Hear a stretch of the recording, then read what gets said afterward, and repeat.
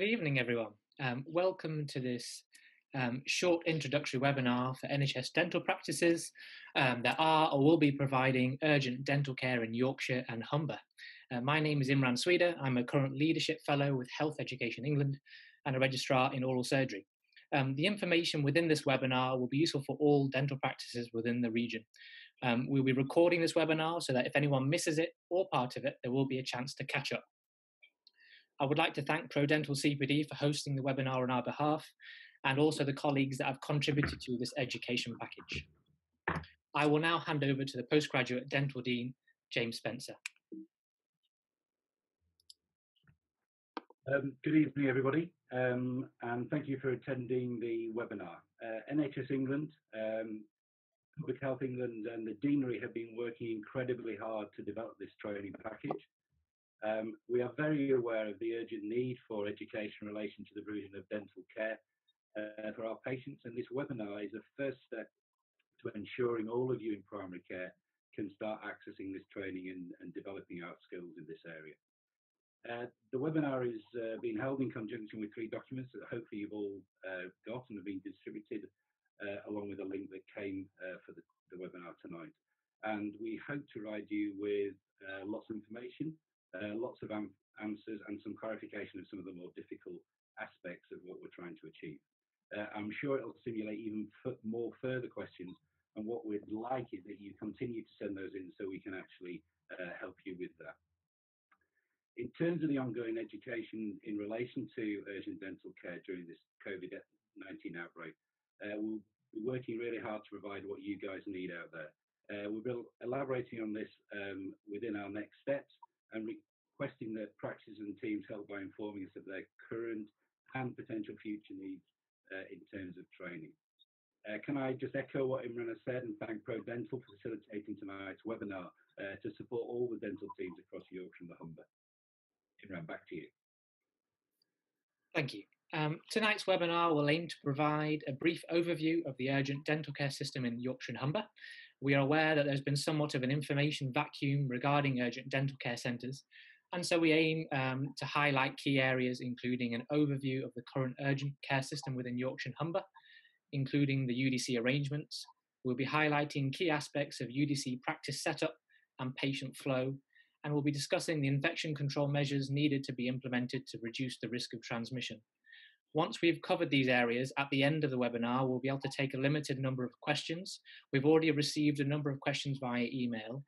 Where we are unable to answer these questions today, we will collate a list of frequently answered questions and upload these for access for everyone. I will now hand back over to Simon Hearnshaw, Chair of the LDN North Yorkshire.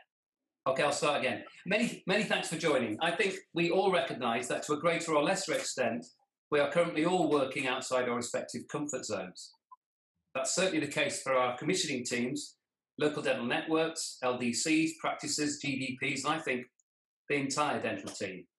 These are exceptionally unprecedented times with huge challenges for populations, healthcare, and in particular dentistry. What we need is guidance and structure so we can all work collectively to safely deliver dentistry's response, our response, to the pandemic in Yorkshire and Humber.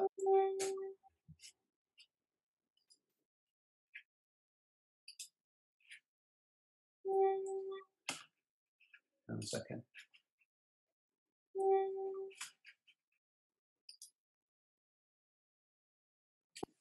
So I've already been struck by the support from LDNs across England, and especially the support locally in Yorkshire and Humber, across local dental committees, PHE, the Community Dental Service, and secondary care. So thank you very much.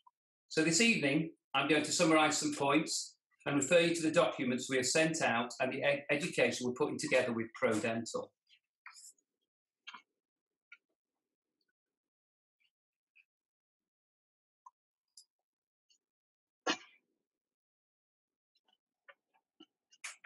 The guidance has been developed nationally within COVID-19 standard operating system and adapted and enhanced locally within the local model. The national SOP is the overarching guidance that we're all going to work to. All the principles are around providing face-to-face urgent care only when it's absolutely necessary And so we're completely aligned with the principles of the delay phase, lockdown, social distancing, regard for patients at the greatest risk, so we can deliver urgent dental care safely for patients and for our dental teams. Okay, so the national guidance is then applicable to the delay phase and the delivery of urgent dental care in line with the wider response. So let's have a look at the principles and then work through how we've developed these in the systems we are developing in Yorkshire and Humber. So the principles are broadly that we need to align what we do with COVID-19 delay phase. We need to ensure that travel is only essential. We need to reduce the transmission risk. We need to ensure that we separate vulnerable and shielded groups. We've got to do a COVID assessment, and we've got to use strict decontamination protocols. And we only really should refer for face-to-face care if it's absolutely necessary. And treatment cannot be delayed, and we should only refer to UDC sites for face-to-face consultation in these circumstances. We need to be very aware that we need to signpost those patients who are shielded and at increased risk through specific pathways. So we should only undertake face-to-face care after second triage, and that's a remote triage. And we should only provide face-to-face care if we've got appropriate personal protective equipment. So the SOP then goes on to describe patient groups.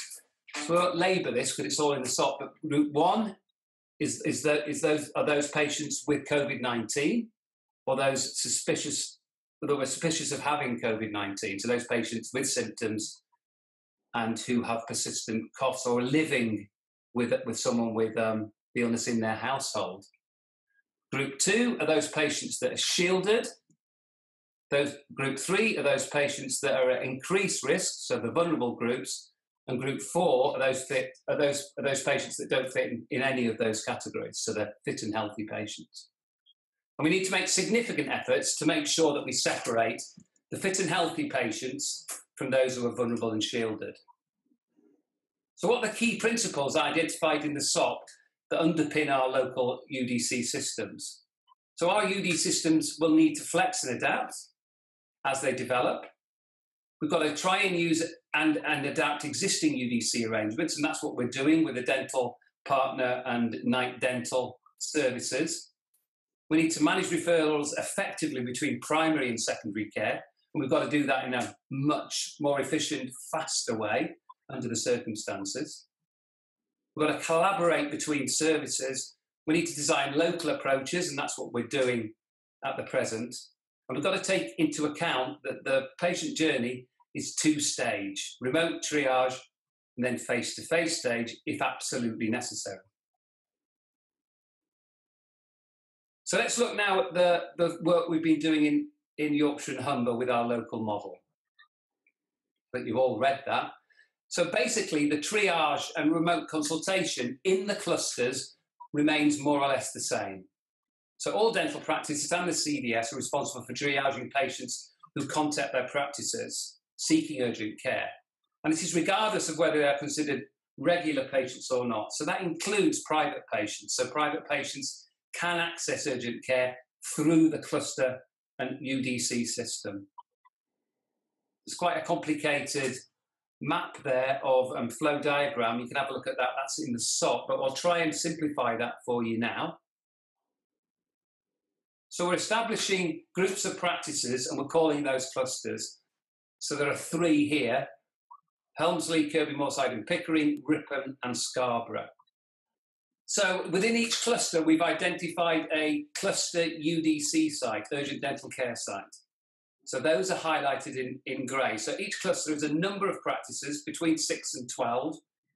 And at the centre of that, we've got one single, or in some cases, two UDC sites. So that basically, the clusters work with the UDC site to deliver the urgent care within that geographical area. And you can see there are highlighted boxes on the right-hand side, blue and orange. So all 3 of those UDCs will support care for groups 2, 3 and 4. And there's an additional green highlight, and that signifies that the practice in Ripon is what we're describing as a super hub. What we're trying to do is strategically turn these clusters on in a systematic way that makes sense in terms of the geography. So we're mass fitting those practices first and then rolling the programme out. So it's just a map really showing all the cluster practices, and you can see where the stars are, there where the actual UDC sites are within those clusters. So we've tried to place those in sensible places so we can make it easier for patients to access urgent dental care without travelling large distances once we've got those sites working. We've also sent out some agreements to UDCs, and you'll have received those now, I hope. So basically it's about you, if you've been identified as a cluster UDC, you need to sign that and get it back to us as soon as possible. And we're going out to all the cluster all the cluster practices and asking them to complete a data form so we can get some idea of the staffing and then send those forms to the UDC. So hopefully in a few days' time, we'll have collected all those returns and they will be with the cluster UDC sites so that they can begin to shape their workforce. What we think is when practices begin to run this, the UDC site will probably use their own staff to start with, so they get the system working properly and then introduce staff from other practices. Some practices, large practices, may decide to run it entirely with their own staff. You know, we have flexibility with that within our systems for that to happen. So we've got a 2-stage triage. Stage 1 is at the cluster site, and stage 2 is at the cluster UDC site. So, and we've got a 2-component triage. So component 1 is the urgent care need, and component 2 is at the COVID, is to find out what they assess the COVID status. So this is happening at this stage within the cluster practice. So what the cluster sites need to understand, what do they need to know? They need to know they need to triage, they need to provide AAA, and they need to know how to refer onto the hub. And they've got to understand how they fulfill the compliance for the data set. So I'll run through that now. I'm not going to go into any detail on emergency dental care. Just suffice to say that if you encounter a patient who requires emergency care, you refer it into that emergency service. If you come across a patient who requires just advice, you just give them advice. And we're really interested in the box in the centre, the yellow box. So we've got to establish whether the patient needs urgent care. And if it does, to start with, what we'll be doing is giving them AAA, or in some cases, immediately referring them into the UDC, the cluster UDC. Clearly, if you need emergency care, you accelerate that referral into the emergency service, which is basically A&E and the local max fax department. So the SOP gives us some pretty clear definitions of what urgent care is, and we're going to apply those. So once we've established that the patient requires urgent care, and that patient requires urgent care that's severe enough to warrant a face-to-face encounter with the cluster UDC, we need to establish what their COVID status is. Remember, we're triaging this hard. It's only if it's absolutely necessary. That's a fundamental point in all of this. So we need to establish the COVID status. So we need to ask them questions to identify whether they're COVID positive or COVID suspicious. Once we've established that, and they've got an urgent care need that requires face-to-face care, we refer them to a COVID site. Well, now we've got 3 of those. York, I believe, has just come on live, and we've got one in York, Sheffield, and Leeds. These centres aren't particularly busy. We don't think they're busy, but we have to triage appropriately, obviously. And we may eventually turn some of that capacity to deliver other kinds of care, but we'll have to see how this pans out. If they're shielded following the assessment, we need to triage them and send them to the appropriate UDC centre or the appropriate service provided by the CDS. And that will be different in each locality. But we're going to develop a directory of services that will be kind of area-based, that will tell you what's available in each of your areas. So clusters are aware where they refer to. They'll always refer to the hub, and then the hub, the UDC centre, will decide where to send that patient for urgent care.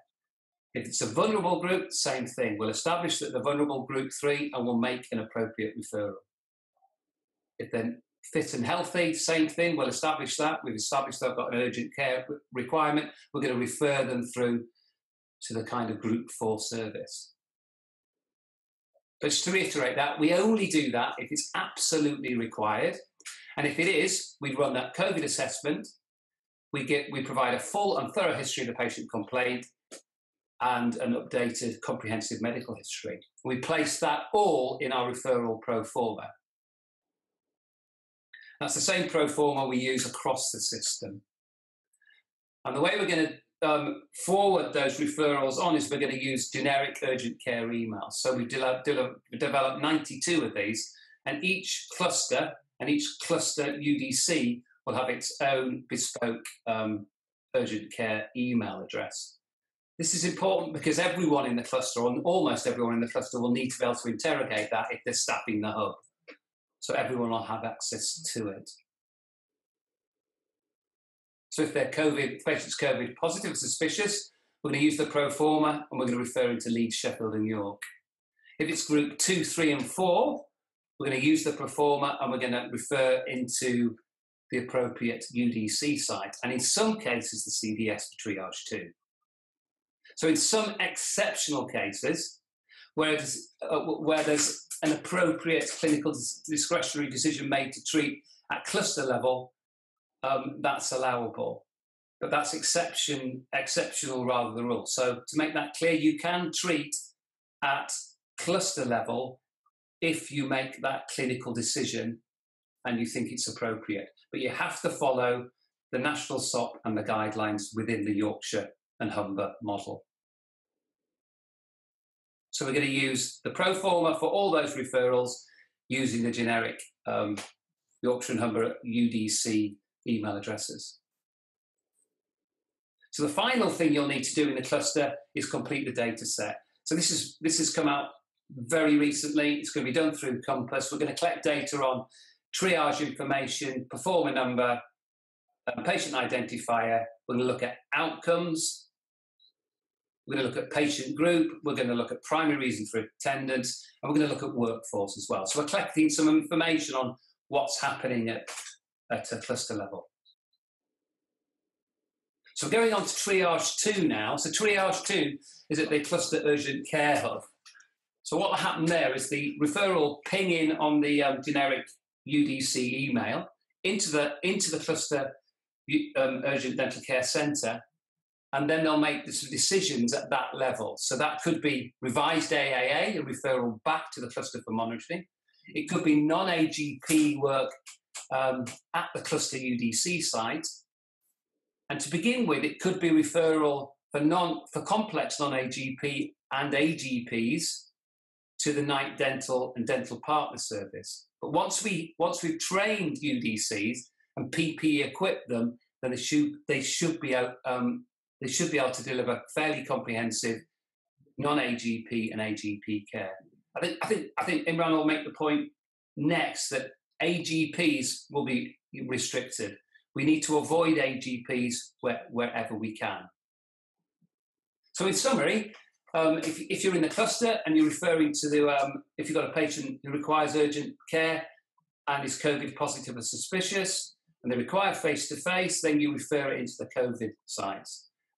If it's blue or amber, so it's normal or shielded or vulnerable, you generally refer into the cluster UDC and in some cases into the CDS, depending on the locality service available. At second triage, you've got some other guidance and other options for referral. So we're setting up systems so you can get advice and care by referral into paediatric dentistry, into the CDS, through to the local max fax services, and through to restorative dentistry as well. So in general, you shouldn't be under pressure to deliver any care that you wouldn't normally provide in primary care. Clearly, if the level of care is more specialist, or you need guidance, you seek it, and you can make what we hope are fairly accelerated referrals. In the first instance, as we're setting these services up, you have the option to refer to the UDC centres at Night Dental and Dental Partners. So we're obviously giving you some training, so tonight's about some of that. We're running around Yorkshire, our mass fit testers are doing that right now. We've got several people doing a lot of excellent work running around Yorkshire, mass fit testing and checking. They're also giving some face-to-face training on PPE and on doffing and donning. So we're also giving some training around the guidance. You've all got a copy of the national SOP. You should all have copies of the local SOP. We've provided some local supporting information, which we'd urge you to have a good look at. And we're developing with ProDental some online training, and Rob will talk about that shortly. And also, I think this is hugely important. We know that peer review has some educational strength, and we're looking at sharing information at UDC level through video meetings. We're looking at developing and establishing best practice and communicating that. So we're setting that a kind of forum up fairly shortly for UDCs to try and iron out any problems, share best practice. Okay, thank you very much. Over to you, Imran. So hello again. Within this section of the webinar, any advice given from now on is specifically aimed at NHS UDCs, the hubs and cluster practices who have been commissioned and agreed to see patients. Those practices that have been identified, however, have not been allowed to see patients face-to-face yet, may also benefit from this, as it will allow practices to plan their own patient and staff flow and infection control measures. And as mentioned, there will be a further education package from ProDentalCPD, which will cover other sources of evidence. A quick overview of what I'm going to cover. Firstly, why do we need to take these extra precautions? I'll be showing an example video of a patient flow through a practice utilizing a good practice example. I'll be going over the dental practice environment and zoning and how to design patient and staff flow. In regards to infection control and PPE, we are currently following the guidance from the National SOP and Public Health England. So please ensure that you keep up to date with any changes in the national guidance. So firstly, why do we have to take these extra precautions? The standard measures that we normally implement in our practices are insufficient to prevent the transmission of COVID-19. And we know this from the guidance that the current consensus is that the transmission of COVID-19 is thought mainly to occur by droplet and contact methods. Now, droplets are particles of more than 5 micrometers that settle very quickly and can travel approximately 1 to 2 meters from the patient. Contact transmission is likely the most common form of transmission, and that's either via direct contact or indirect contact of surfaces. Now, airborne transmission can occur where aerosol generating procedures are performed. Now, PHE have stated that there is currently insufficient evidence that COVID-19 is spread by an airborne route unless an AGP is carried out. However, there is further research into this area that is ongoing, and much of this is looking into the concept of aerosol-based exposures, or AGEs. Now, all urgent dental care practices will need to follow both standard infection control precautions and transmission-based precautions, and these are summarised in Appendix 3 of the National SOP and our regional document. Now, precautions need to be taken for all patient encounters, not just patients with suspected or confirmed COVID-19. This is a time in the UK when there is sustained community transmission of COVID-19, and the likelihood of any patient having coronavirus is raised. The incubation period can be up to 14 days, and there is a risk of asymptomatic transmission. And the relevance of this in your dental practice is that surgeries should be well ventilated, keeping surgery doors closed at all times. Appropriate PPE should be worn, and social distancing should be maintained within the working environment where possible. Any procedures that are carried out should be done as efficiently as you possibly can, minimizing the use of AGPs and reducing unnecessary clinical interactions, minimizing time spent within 2 meters of both patients and staff. I've created a video which is a good practice example to allow practices to think about their own setup. So bear with me as I just play this. This video demonstrates the patient pathway and practice setup for urgent dental care within Yorkshire and Humber during the COVID-19 outbreak. It provides examples of good practice based upon current guidance. However, providers of urgent dental care need to keep up to date with guidance, in particular from Public Health England and NHS England. Prior to a patient arriving at your surgery, they should be called and further triaged regarding COVID-19 symptoms and the need for urgent dental care. Where patients are able to consent for themselves, they should attend on their own. Any exemptions need to be confirmed, and where payment is required, ideally this should be arranged over the phone. Patients should also be given relevant instructions with regards to their attendance, including waiting in the car on arrival. Once the patient has arrived, they should call the practice and remain in the car until the practice are ready for their attendance. At this point, the escorting dental nurse will don the appropriate PPE if they cannot maintain a safe 2-metre distance from the patient at all times. Following a phone call from the practice, the patient will attend on their own, ensuring that they do not bring any unnecessary items such as bags or coats. Your practice will need to make sure that there are single entry and exit points to allow for one-way flow of patients where possible. The escorting dental nurse should open the door, ensuring that the patient does not touch any surfaces where possible, and social distancing measures should be applied, including markings on the floor to indicate where the patient should stand, and also areas not to be touched or crossed. The patient should be given an alcohol hand rub to be used once they have walked into the practice. Thereafter, a non-contact thermometer should be used to assess the patient's temperature in cold sites. However, if this is not available, an alternative thermometer could be used, ensuring that they are cleaned appropriately. If the patient is unable to pay by card in advance, then any cash should be brought in a wipeable bag and cleaned once received. It is important to zone your practice so that patient travel is minimised. In order to prepare the surgery, all unnecessary items should be removed, and only the essential equipment and materials required for that specific treatment episode should be set out. A trolley should be set up outside the surgery should any additional equipment be required mid-treatment. Ideally, there needs to be a minimum of 2 active dental surgeries and separate donning and doffing stations. This 4-surgery practice has the 2 end surgeries set up for treatment and the 2 middle surgeries set up as separate donning and doffing stations. Where this is not possible, a clean surgery can be utilised for donning the PPE prior to the patient's arrival. If a doffing station is not available, then gloves and aprons or gowns can be removed within the surgery following completion of treatment, but eye protection and masks or respirators should be removed outside the surgery into a clinical waste bin. Once the surgery is prepared for treatment, the treating dentist and assisting nurse should be donning the appropriate PPE. Please refer to the Public Health England guidance and videos for donning.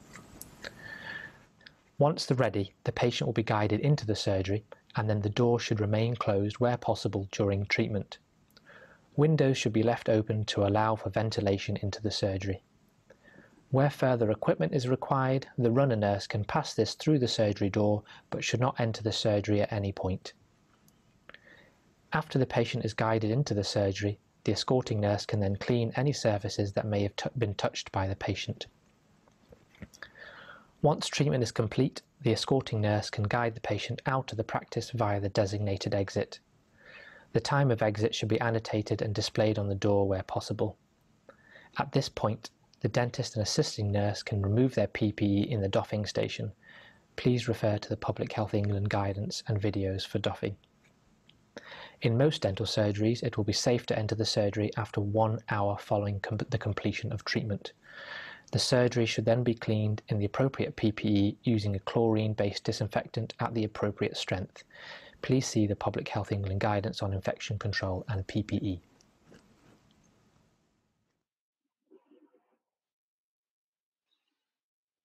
Okay, so this video will be made available after this webinar, so that if in case you wish to watch that again, it will be possible for you.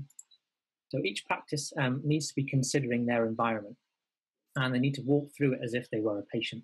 There is a need to consider the path of entry and the exit of the practice with minimal touching of surfaces.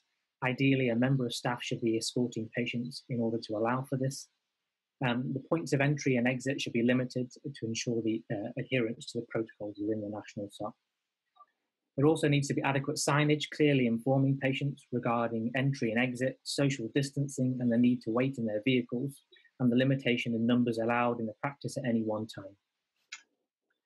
Any areas which a patient may be seen in or may pass through, including waiting rooms, receptions, and dental surgeries, need to be kept clean and clutter-free. All non-essential items, including toys, books, and magazines, should be removed from reception and waiting areas. And in dental surgeries, all equipment or items not required for that treatment episode should be removed to an area outside the surgery as per the video. Please also avoid the use of air conditioning or fans, as these can recirculate the air and risk transmission.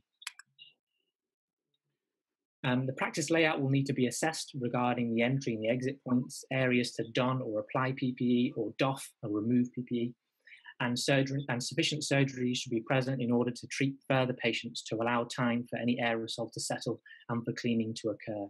We'll cover a little bit more about this shortly. For all patients, there should be physical and temporal separation measures, specifically thinking about vulnerable and shielded patients. And examples could be separate entrances and exits, appropriately spaced appointments, or sessions specifically designated for the amber or the shielded or vulnerable patients.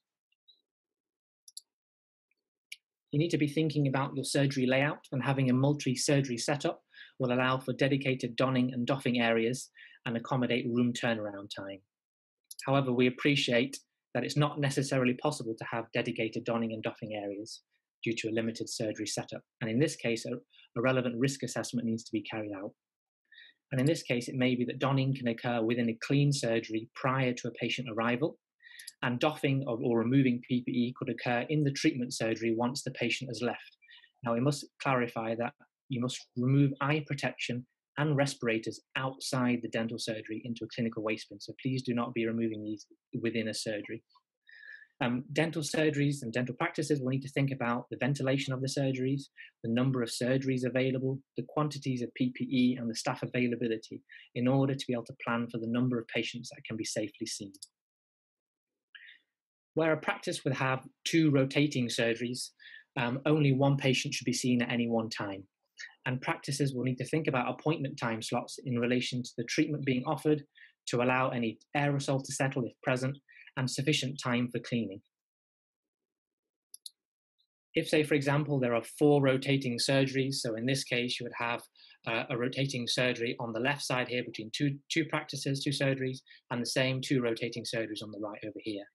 Now, in this case, 2 patients can be seen at any one time, but then the practices will need to consider adequate social distancing, possibly by using surgeries that are well spaced apart, having separate entrance or exit pathways, or staggering appointment times. We will now look at patient flow through a practice. When a patient is booked to attend an urgent care centre, consideration needs to be made to reduce processes that would normally take place in reception in order to reduce transmission. This can include medical history forms, taking payment, signing FP17 forms, or booking further appointments. So ideally, we would like you to call patients prior to arrival, re-screen those patients regarding a COVID-19 risk and urgent dental care need. And where an escort is needed for consent purposes, that is allowed. However, otherwise, patients should be attending on their own. Confirm any exemptions and go over any relevant forms over the phone, including medical histories or FP17s.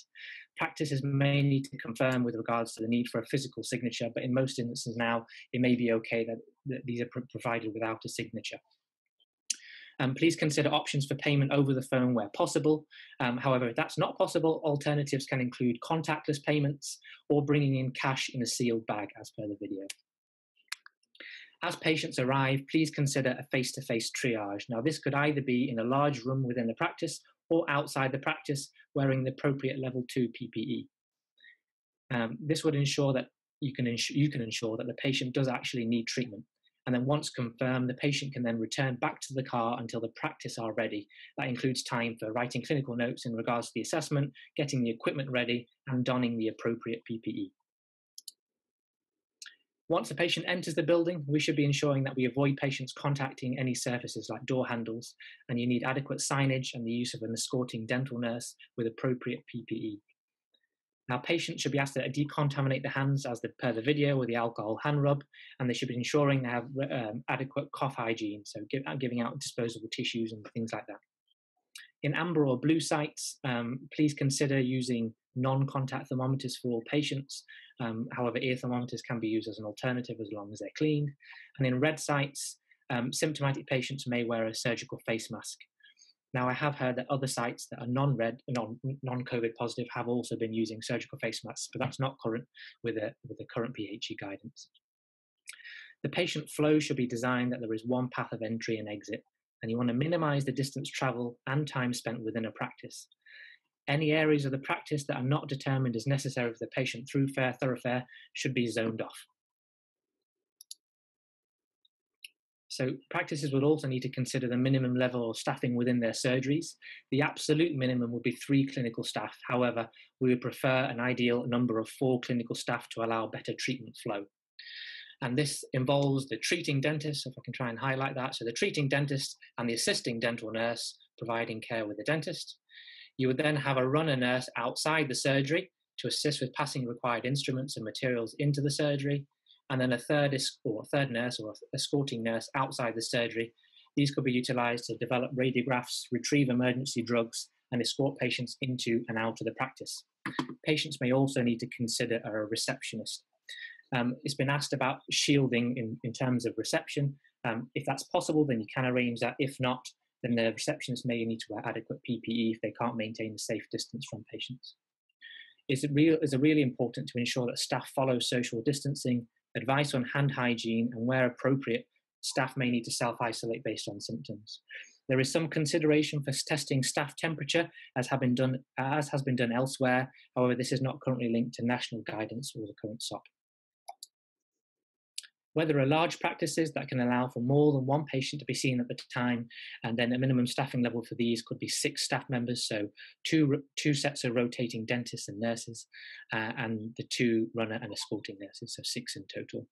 And it's important that these 2 surgeries are located in different areas of the practice to maintain distancing where possible. So I've created a little diagram about an example flow of staff when seeing a patient.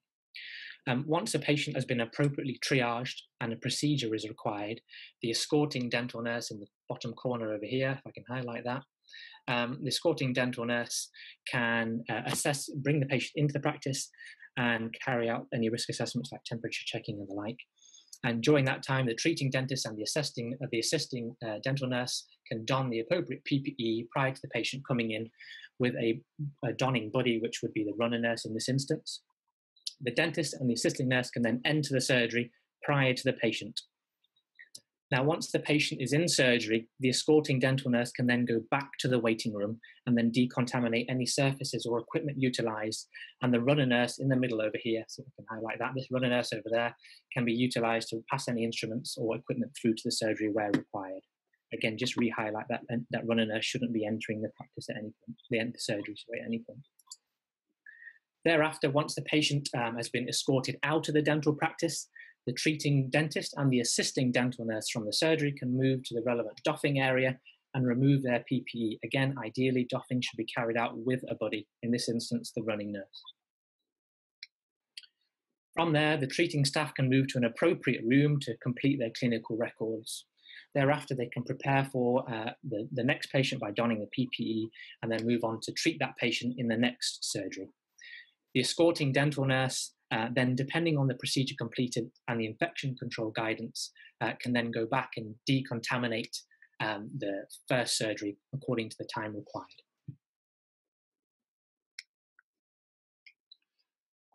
I appreciate that those animations are quite complicated sometimes, so again, I'll be making this presentation available if anyone wants to watch it at a later date.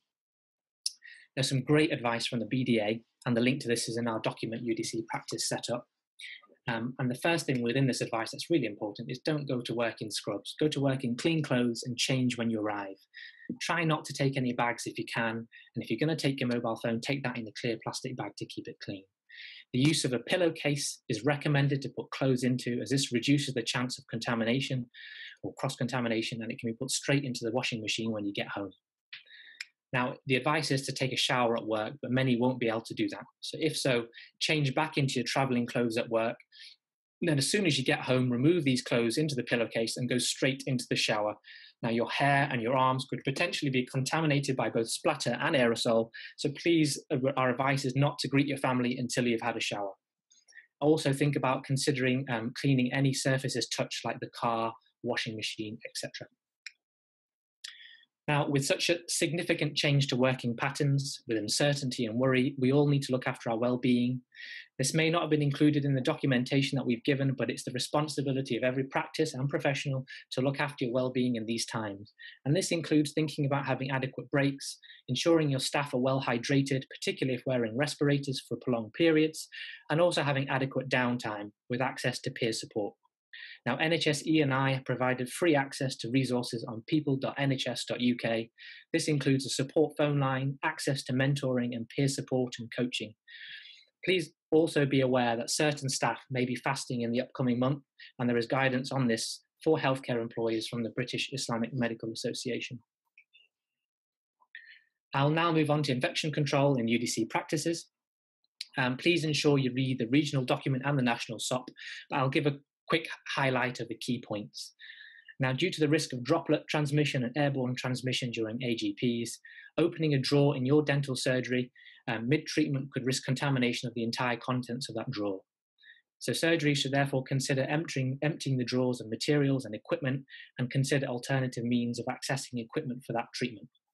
Examples can include setting up for the planned procedure based upon robust triage with set instruments and materials pre-planned according to that procedure. And as per the video, try and keep all extra equipment and materials outside the surgery, passed in through the door by a runner nurse as requested. Again, make sure the runner nurse does not enter the surgery. It is very important to also ensure good ventilation to reduce any potential risks of airborne transmission and improve clearance of aerosolized virus particles, hence the need to keep the windows open and doors closed. Please ensure that you understand the available guidance on the national SOP and PHE advice, which has been summarised in our documents in regards to decontamination and infection control. Again, the key aspects of this is where an AGP has been used, it is recommended that the room is left vacant with the windows open and doors closed for 1 hour before cleaning the surgery. And if possible, only one person should be undertaking the room decontamination. And the responsible person should be trained and familiar with the relevant processes and procedures. I won't go through the whole process of decontamination as that's in the documentation. However, again, there are a few key points that are really important. Adequate hand hygiene before and after cleaning and ensuring everything is ready before you enter the surgery. Use of adequate PPE, including apron, gowns, a surgical mask and eye protection to clean the room and ensure that you doff safely and appropriately. Any items used in patient care or for cleaning that are single use should be disposed of in clinical waste. And cleaning of surgeries and any reusable equipment needs to be carried out with the appropriate detergent and also a disinfectant, which is 1000 ppm chlorine. And finally, particular attention needs to be paid to regular and thorough cleaning of your communal areas, including door handles and waiting rooms and toilets. And once that cleaning and disinfection has been completed, the area can be put back into use. Now, there are two main national guidance documents, the SOP and the PHE guidance in regards to PPE, and our document summarises that. This document has been circulated, but as mentioned, further will be distributed for those who do not currently have access to it. I'm aware, and we are aware, that there is contention in regards to the definition of AGPs and PPE. However, as clinicians, we have to understand that there is guidance.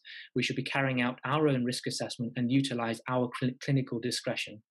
Thereafter, you can come to your own decision that is best for the patient, for yourself, and for your team in that individual circumstance. We have all hopefully seen this table from the National SOP highlighting relevant PPE for the setting and treatment. And as mentioned, this requires local risk assessment, clinician discretion, and judgment.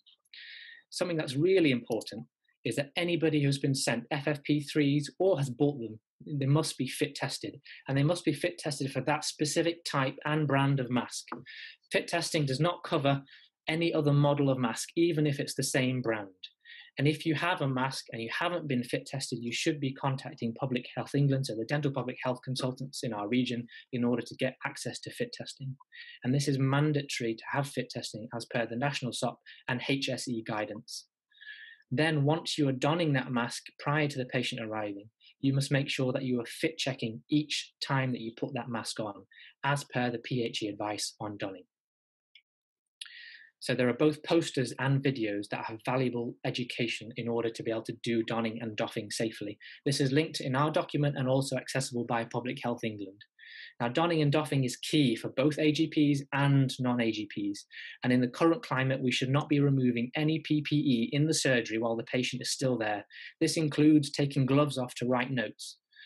Ideally, the PPE stays on for as long as it's needed and then only touched when it's ready to come off.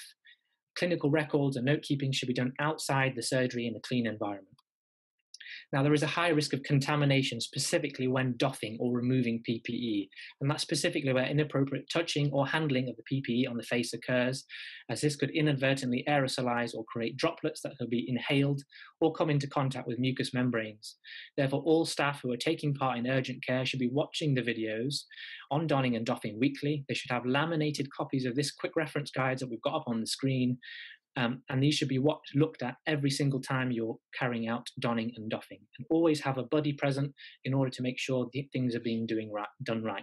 And the one thing I want you to really make sure you pay attention to is closing your eyes when taking masks, respirators, and visors off. So I must stress that adequate doffing is key to your safety, even with a non-AGP PPE. So please do not remove your mask or respirator in the dental surgery used for treatment. And in regards to single or sessional use of PPE, we've taken further advice on PHE for this. All gloves, gowns, and aprons should be single use, and this is due to the risk of splatter. However, for masks, respirators, and eye protection, it is down to individual practice risk assessment.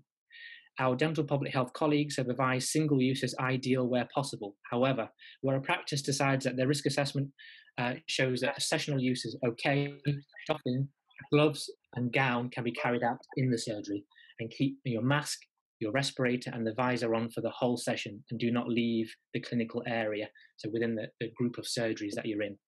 However, if your eye and face protection becomes damaged, soiled or uncomfortable, it should be discarded and replaced and not subject to continued use. And if you do end up taking your mask or visor off, this should then go straight into the clinical waste bin. But I do appreciate there are some respirators and visors that are multi-use, and therefore they need to be decontaminated in that regard. Please do not put masks, respirators or visors down on a clinical surface. You have to understand that when you're going to carry out sessional use, you can't have a drink of water while the mask is on. So therefore, practices really need to carry out a full risk assessment before deciding on sessional use.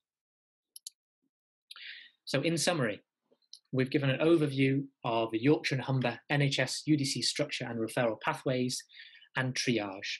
We've given a very brief overview of practice design and setup, and also infection control. And this is supported by the 3 documents that you've been sent. If you haven't got access to these, we will make these available for you after the webinar.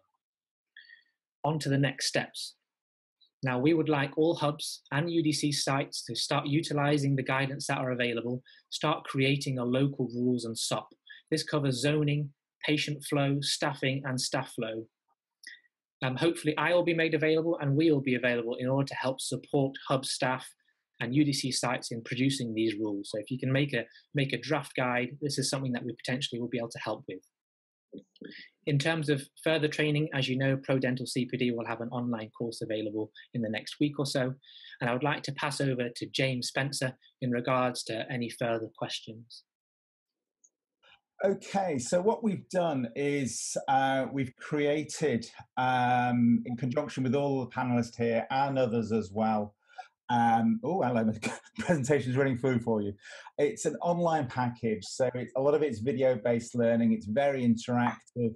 There are lots of resource documents available within it as well. So all the things that Imran and James have been, and Simon have been talking about already will be available.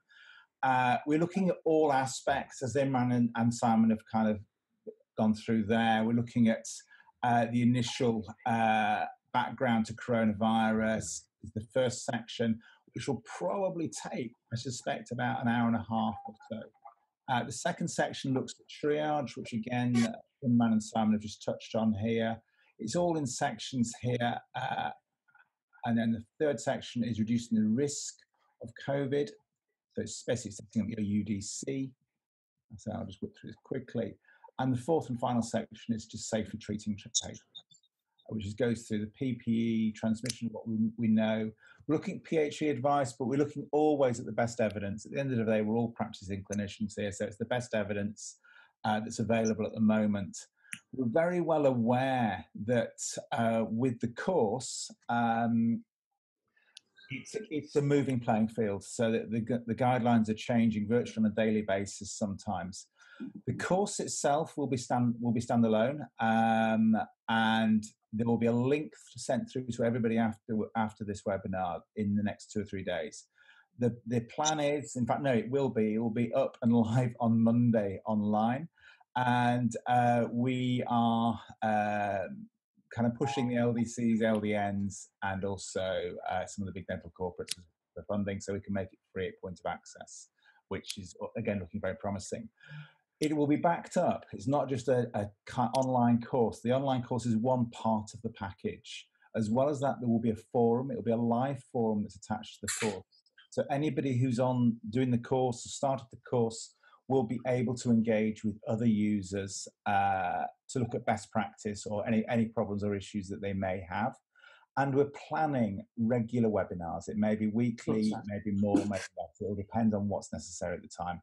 But there'll be weekly live webinars that will be run with some of the people here. We've got other people as well who will be more than happy to be involved. And we're overwhelmed with the support that we've had from colleagues. I think it's a great opportunity. Just to recap, the online course will be in 4 sections of on-demand video-based interactive e-learning. All content has been and will be peer-reviewed and quality assured. There will be an interactive forum attached to the course available for colleagues to share experiences and concerns at this time.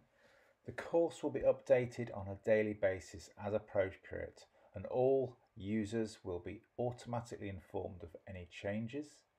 There will be regular live webinars also to support our colleagues during this time, and the course will have a full up-to-date library of resources, videos, including downloadable resources for staff to use in practice. Once again, many thanks for watching this introductory webinar from the Yorkshire and Humber region.